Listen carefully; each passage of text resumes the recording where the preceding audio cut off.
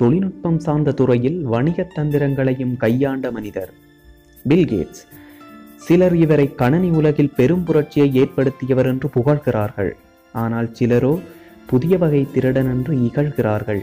எது எப்படி இருந்தாலும் பில் கேட்ஸ் மிகச்சிறந்த உத்திகளை கையாண்ட ஒரு தொழிலதிபர் என்பதில் எந்த மாற்று கருத்தும் இருக்கப் போவதில்லை. வெறும் 25 வருட காலத்திற்குள் 2 நபருடன் தொடங்கிய தொழில்நுட்ப வணிகத்தை பல கோடி டாலர் மதிப்புள்ள வியாபாரமாக்கி உலகின் பணக்கார மனிதராக வலம் வந்தவர். புதிதாக ஒரு தொழில்நுட்பத்தை இவர் உருவாக்கவில்லை. ஆனால் இருக்கும் தொழில்நுட்பத்தையே தன் ஆதிக்கத்திற்குள் கொண்டு வந்து அதில் பல புதுமையான விடயங்களை அறிமுகம் செய்ததோடு பல வியாபார தந்திரங்களையும் கையாண்ட ஒருவர். பில் கேட்ஸின் கணனியுடனான அனுபவம் சியாட்டில் நகரில் உள்ள அவரது பள்ளியிலேயே கிட்டியது. அவரும் அவரது நண்பன் போல் அலன் என்பவரும் சேர்ந்து கணனி அறையில் பல காலங்களையே செலவிட்டார்கள் எனலாம். பள்ளியில் தமது வழக்கமான வகுப்புகளை இடைநிறுத்திவிட்டு கணனி அறையிலேயே தவம் கிடப்பார்களாம். உங்களுக்கு ஒரு சுவாரஸ்யமான விடயம் சொல்லுகிறேன், கேளுங்கள். பில் கேட்ஸும் அவரது நண்பரும் தமது 15வது வயதிலேயே $20,000 சம்பாதித்தார்களாம் என்றால் உங்களால் நம்ப முடிகிறதா? டேட்டா என்ற சியாட்டில் நகரின் வாகன நெரிசலை அறியும் கணனி நிரல், அதாவது கம்ப்யூட்டர் புரோகிராம் ஒன்றை விற்பனை செய்ததிலேயே இவர்கள் இருவரும் $20,000 சம்பாதித்திருக்கிறார்கள்.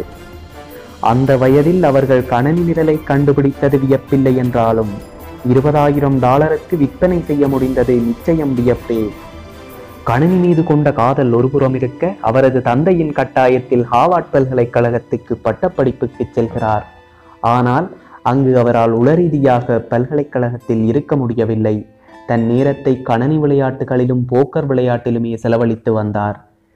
ஆனால் இந்த பழக்கம் 1974 உலகில் முதல் நுண்கணனியான அட்லயர் 2800 பற்றிய கட்டுரையை அலன் காட்ட மாற்றமடைய தொடங்கிவிட்டது. பில் கேட்ஸ் ஒரு ஆகச்சிறந்த தன்னம்பிக்கை உடையவர் என்று சொன்னால் ஏற்றுக்கொள்ள வேண்டும். ஏனென்று கேட்கிறீர்களா? அட்லயர் என்ற நுண்கணனி வகைக்கு பொருந்தும் கணனி விளையாட்டை தான் கண்டுபிடித்து விட்டதாக அந்த நிறுவன அதிபரிடம் கூறியிருக்கும் போது அவர் அதற்கான எந்த ஆயத்தமும் செய்யவில்லையாம். அதன் பின்னரே இரவு பகலாக உழைத்து அதில் வெற்றியும் பெற்றிருக்கிறார். பின் ஹார்வர்ட் பல்கலைக்கழகத்தை இடைநிறுத்திவிட்டு அவரது நண்பரோடு மைக்ரோசாஃப்ட் என்ற நிறுவனத்தை ஸ்தாபித்திருக்கிறார். இவர் ஆரம்பிக்கும் போதே ஆப்பிள் போன்ற நிறுவனங்களுக்கு கணனினர்கள் எழுதி கொடுத்து கொண்டிருந்தார்களாம். இவரும் இவரது நண்பர் போல் அலனும். IBM என்ற கணனி நிறுவனத்திற்கு ஏற்பட்ட பிரச்சனையை இந்த இருவரும் MS-DOS என்ற கணனி நிரல் மூலம் தீர்த்து வைத்திருக்கிறார்கள். அத்தோடு அதை ஓப்பன் சோர்ஸ் ஆகவும் விட்டதால் அதில் பெரும் வெற்றி ஈட்டி அந்த காலத்தில் வந்த அனைத்து கணனிகளிலும் இயங்கியிருக்கிறது. ஆப்பிள் நிறுவனத்தின் எழுச்சியும் அவர்களின் புதுமையான கணனிகளும் போட்டி போட்டதால் தான் விண்டோஸ் என்ற பெரும் வெற்றி இவர்களுக்கு கிட்டியது. ஆனால் விண்டோஸ் ஆப்பிளை பிரதி செய்கிறது, அதாவது கோப்பி அடிக்கிறது என்ற ஒரு வழக்கம் பில் கேட்ஸ் மீது இருக்கிறது. ஆனால் பில் கேட்ஸிடம் உள்ள வியாபார தந்திரங்களால் அனைத்தையும் தகர்த்து மிக விரைவாக அவரால் எழுச்சி பெற முடிந்திருக்கிறது. 1990களின் நடுப்பகுதியில் மைக்ரோசாஃப்ட் அசைக்க முடியாத ஆதிக்க சக்தியாகிவிட்டது. அனைத்து கணனிகளும் விண்டோஸ் ஏற்றம் பெற்றே வெளியாகியிருந்தன.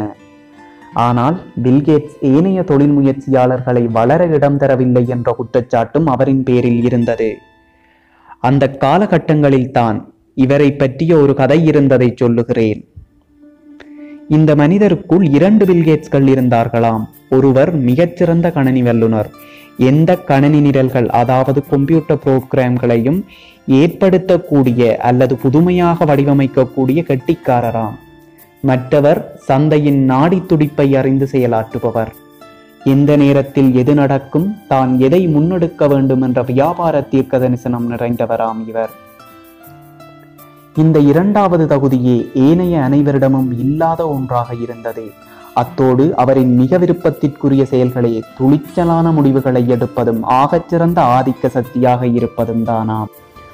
இவரை வெறுக்கும் சிலர் இவர் வெற்றிகளுக்கு இவரது நண்பரே காரணம் என்றும், அவர் உடல் நலக் குறைவால் மைக்ரோசாஃப்டில் இருந்து விலகியதால் தான் இவர் பெயர் நிலை பெற்றதென்றும் குறை சொல்கின்றனர். ஆனால் எவர் எப்படி இருந்தாலும் பில் கேட்ஸ் மிகச்சிறந்த வியாபாரி என்பதில் எவருக்கும் ஐயமில்லை என்பதே உண்மை. நன்றி.